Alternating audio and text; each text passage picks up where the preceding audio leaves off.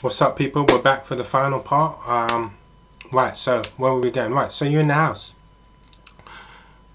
You met this skateboarder. You had a brilliant time. You seemed like a brilliant dude at the skateboarding place.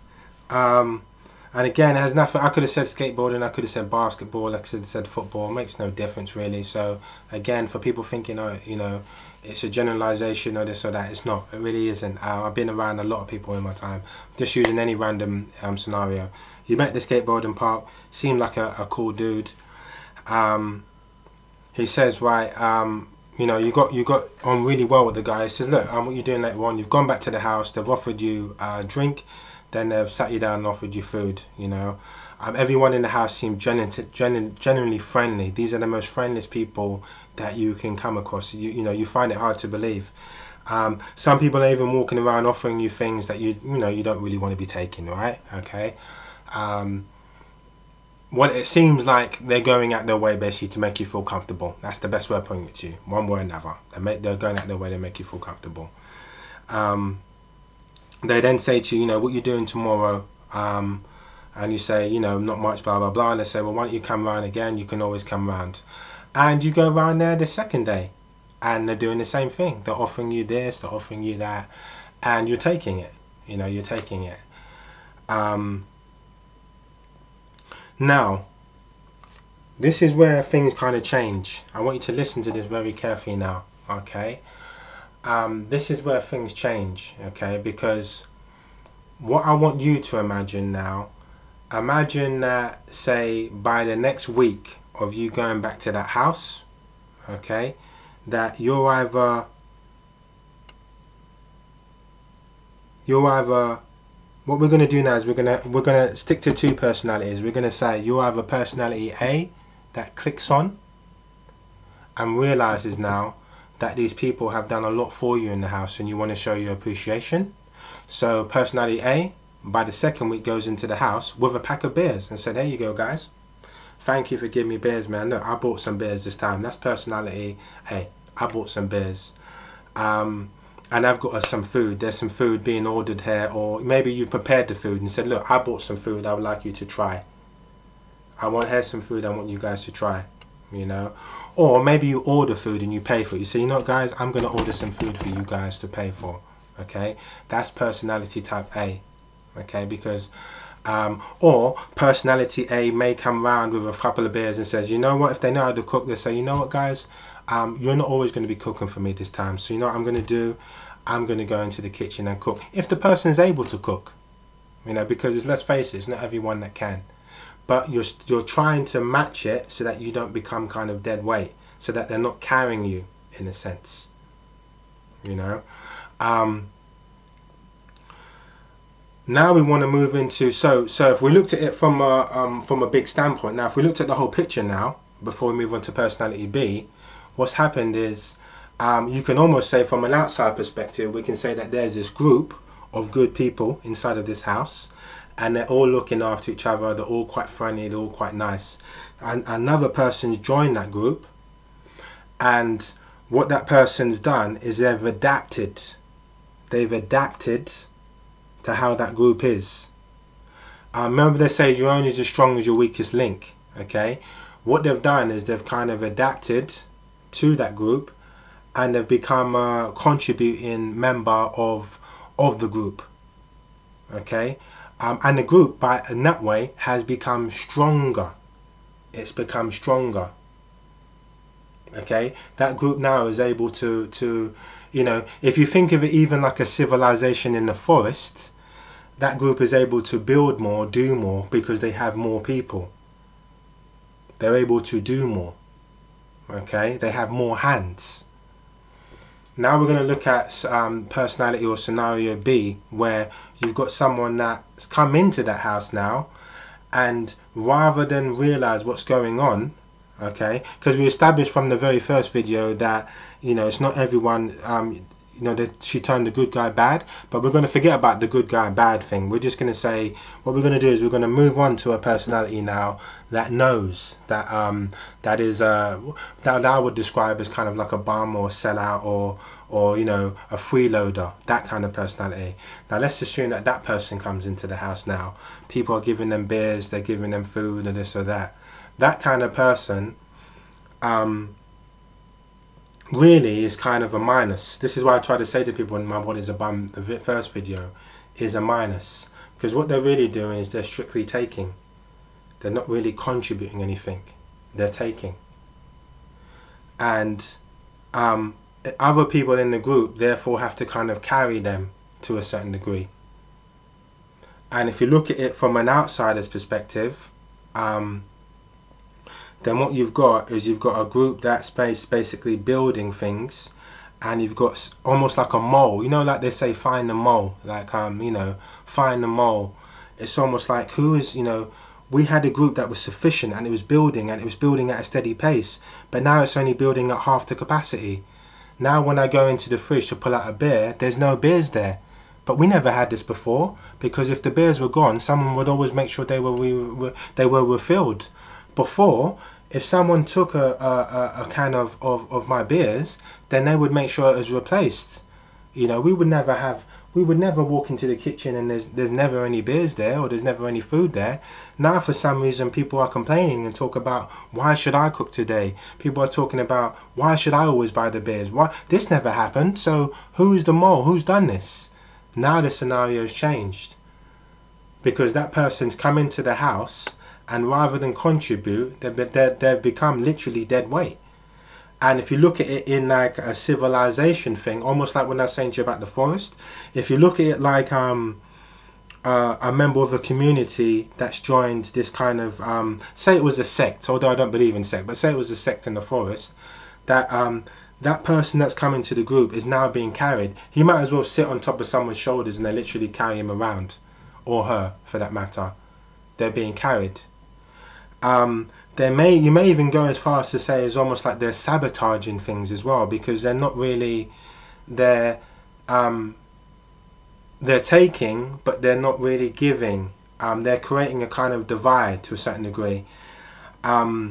So the personality A blends in with the group, and there's no way in hell that no one can say anything about personality A, because personality A isn't taking more, but they're not giving more. They're just basically blending in. That's all they're doing. It's never a case of you having to give more. If I come round your house and you give me 2 beers, I don't suddenly have to then buy you back 10 beers. It doesn't always have to be that way. You know, I can just simply give you back what you give me. Okay? But personality B now is almost kind of like someone that you have to kind of, almost like babysitting someone. It's almost like babysitting. You know, it's like having a child around you that you have to look after. Yeah? It's personality B that you don't want to be like. You don't want to be someone that someone has to kind of clean up after. Someone has to kind of wash your dishes when you finish your food. And like I said already, it's like I said to you that, you know, if we're below 18, then you can give that person kind of leeway. But after 18, where you become an adult, there should be no environment that you walk into and people should be carrying you in any shape or form. What was the last thing that I was going to say? It was just on my mind, actually. Oh, damn. Right. It will come to me. But there should be no environment that you walk into where people should literally be carrying you. It shouldn't happen. I forgot exactly what I was going to say. Right, so but what I will do in the meantime, I will get into super bum. Right, so what is a super bum? So we've established in the previous videos, like my, you know, not the previous videos, but my very first video I did, what is a bum, right? So now there's a term of what I would class as a super bum. And it said to me, and someone said to me, well, look, what is a super bum? A super bum to me is someone that literally walks into a room. It would be personality B. So they walk into that house, and what they do is they turn around and they say to people, after the people are feeding them and giving them the beers and things like that, They then may walk away from the house and they may have bad things to say about the house. They may say the house is smelly, they may say the house is dirty, they may say the people in the house is filthy. But yet they're still continuing to go back to the house. Yet they're still continuing to have food, be fed by the house. They're still continuing to have drinks by the house, still going into the house, and people are clearing up after them, cleaning up after these people. Yet they're walking away from the house and they're saying bad things about the house, how the house is smelly, the house is dirty. They don't mention how they don't clean up after themselves, how they don't contribute food. That would be a super bum, because it's one thing taking and not playing your part. Like I said to you about what is a bum video, being a minus. It's one thing being a minus, but then being a minus that actually talks, that actually, as Jamaicans would say, never bite the hand that feeds you. It'd be someone that is literally degrading someone that's gone out of their way to help you and help you in a positive way. You know, so a super bum is someone that generally doesn't do anything, isn't a positive in anyone's life, but has a hell of a lot to say to people. They shouldn't do this, they shouldn't do that, but yet is taking from people and never giving. That is a super bum. What is a bum? A bum is someone, again, for the last time, is someone that's a minus on society, that strictly takes. A super bum is just generally someone that talks on top of that. That's what a super bum is. But for the younger generation that's out there, I say to them, it's important that when you walk into environments, any environment that you are, that you carry yourself. You know, there are many ways. Don't allow people to, someone shouldn't have to walk up to you and tell you. You should know anyway. And that's the last thing that I was going to say that I forgot to mention, and this is important before we end this. We've got 3 minutes, right? So assume I walked into your house. You're always doing stuff for me. I then suddenly say, you know what, let me buy you a beer. And you say to me, no, you don't have to buy me a beer. But yet you're always giving me beers. I say to you, let me buy you some food. And you say to me, no. But you're always buying me food. That's disrespectful. The fact that you're not allowing me to kind of equal up my debt with you is disrespectful to me. And if I was your friend, and we were friends, I'm going to have to pull you up on that. This kind of goes back to those kind of cowboy and Indian movies where the cowboy or the Indian, when the person was leaving, it'd probably be a white westernized cowboy, but as he was leaving, the chief would say, take my gift to you. And the gift would be something basic or this or that, or the gift may be food. It would be disrespectful for the cowboy or the person that stayed with these Indians and helped them with this or that to then suddenly say, no, I don't want your gift.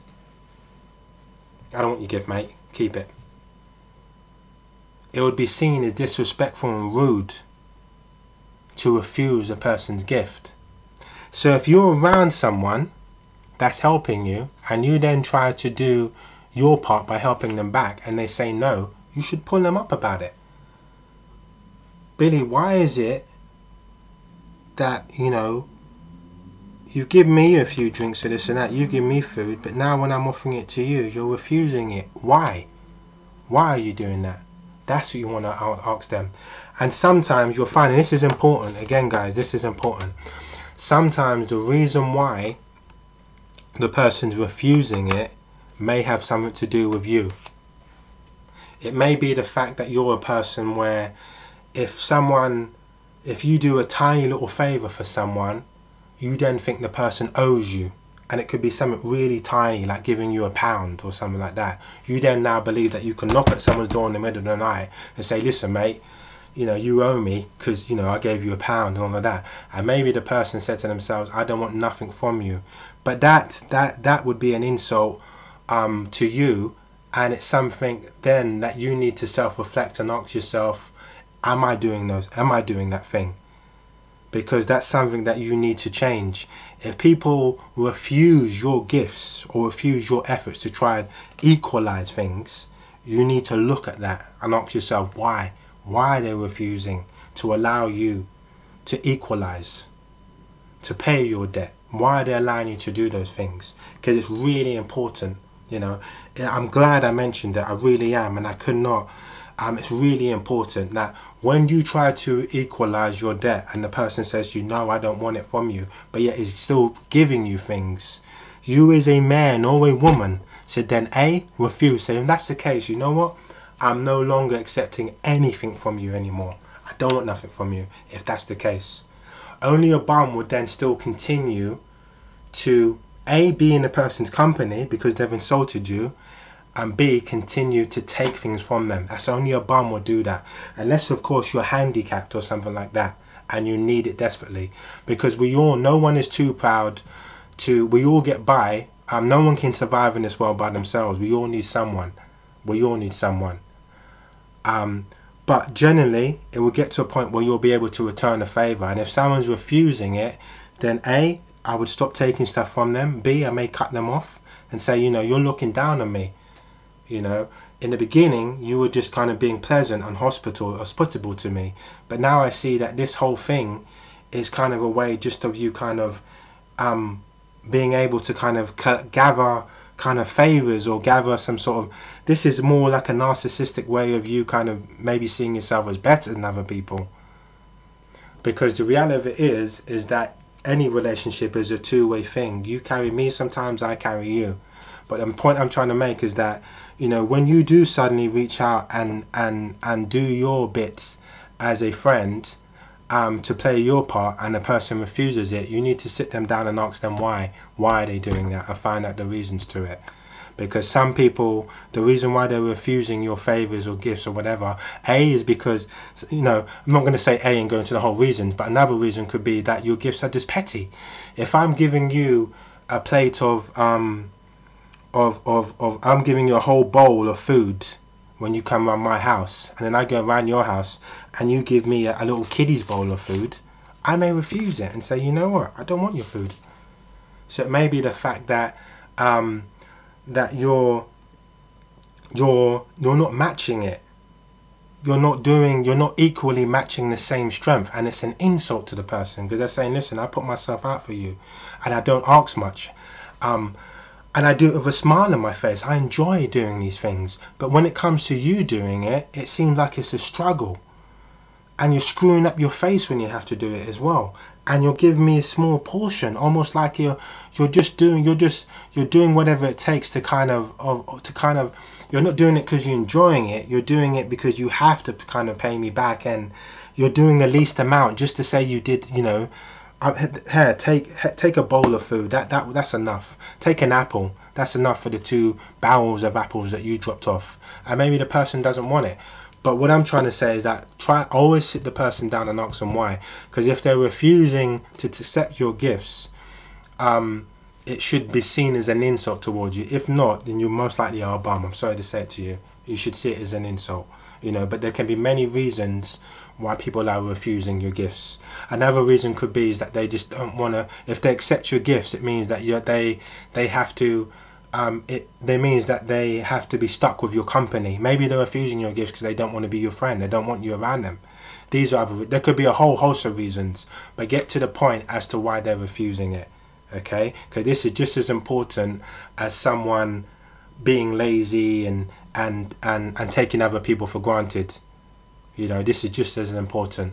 So I hope you've kind of learned something. It's gone really dark now anyway, but it's not about it's never been about graphics and glamour and glitter and all that kind of stuff. It's been about the words I'm saying to you, and I hope you've kind of gathered what I'm trying to say about taking people for granted, guys. You know, I put a little bit, you know, I put as much effort as I can into these videos.